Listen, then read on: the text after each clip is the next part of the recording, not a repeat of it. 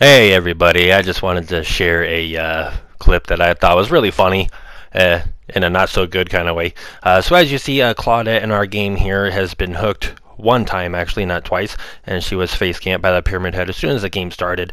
I did somehow manage to get her off the hook safely with a good unhook and a couple of protection hits. We got her to safety, and now I know that the killer is probably just going to face camp anybody else. So I'm going to go try to help out my teammate.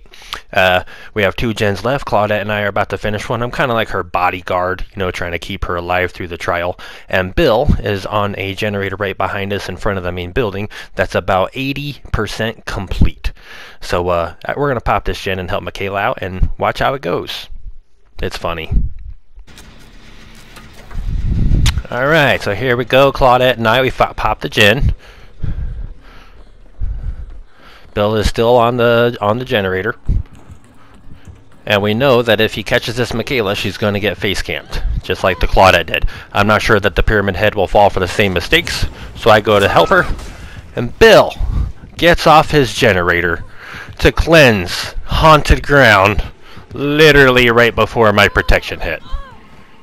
When his generator was like done. If he just stayed on the generator for the 15 seconds it took to cleanse that totem, it would have popped, and who cares that Ruin was up? Nobody. So instead, I get face camped and die. GG. Thanks a lot, Bill.